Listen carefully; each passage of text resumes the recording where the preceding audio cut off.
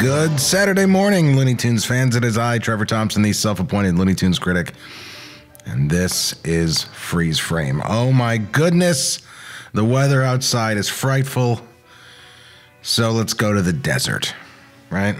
Well, this is a very good-looking copy of Freeze Frame, if I do say so myself, and I would say so myself because I am the type of guy to pat himself on the back needlessly.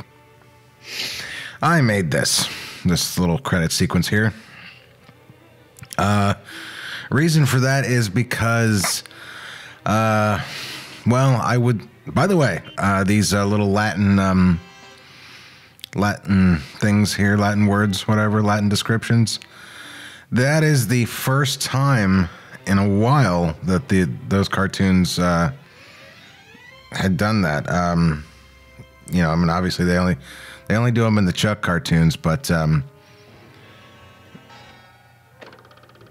yeah, there was 1969. That was the last time, because this cartoon was made in, I want to say, yeah, 1979 was when it was released. It was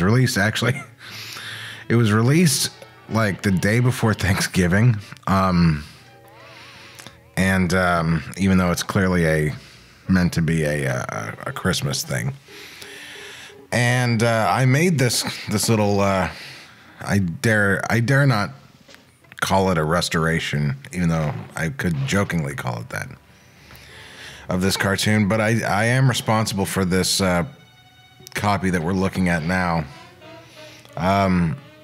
Pez was in touch with a guy who we go into a little more detail in the shanty that Santa Claus built, or whatever commentary. But he knew this guy who was doing a film festival, curating a festival of Looney Tunes cartoons, and this was in Santa Monica in December. And he had gotten, he'd gotten the rights to use all these cartoons, and in fact he'd gotten a lot of them from Warner Brothers directly. But one of the ones that he wanted was that he couldn't get was Freeze Frame. And now Freeze Frame, this cartoon, was made for not a paste up special, but just a regular special. And in that it was, all the animation is quote unquote new.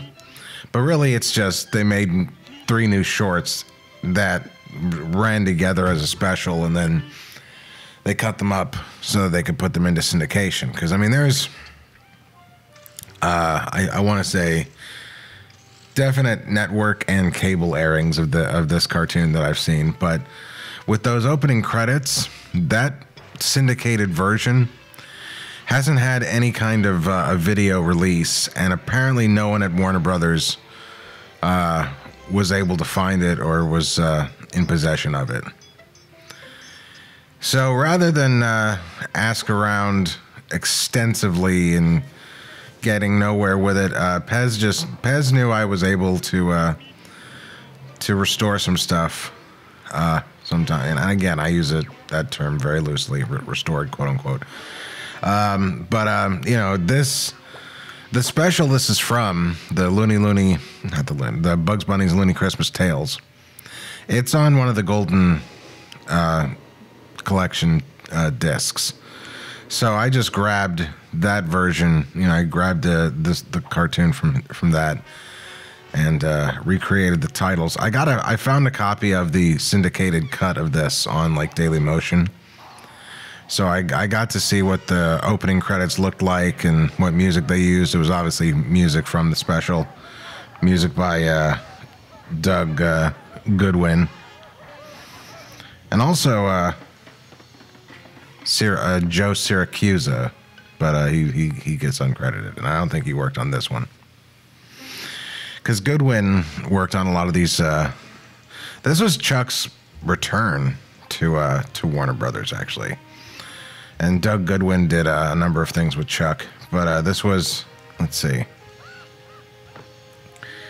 because Chuck came back and he kind of didn't leave until 1997.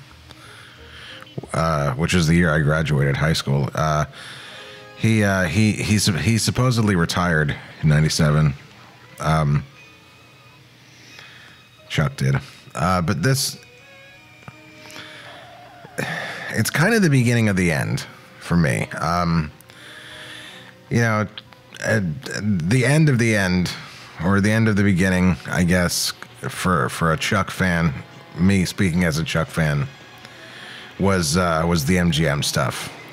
But this is as a Wile E. Coyote Roadrunner short, I do put this above all of the DePatie Freeling, you know, Rudy Lariva directed stuff. You know what? And I don't think Chuck was his own story man on this one. Yeah, him and John Dunn. Also, somebody who does deserve some kudos on this, that worked on this, that didn't get credit, is Mark Kausler. As Dave Spafford is often called, Mark, the know-it-all of the Looney Tunes world. He can imitate almost any style, the great Mark Kausler. So, but yeah, that's Freeze Frame, everybody, and that's gonna do it for this week's commentary. See you next week.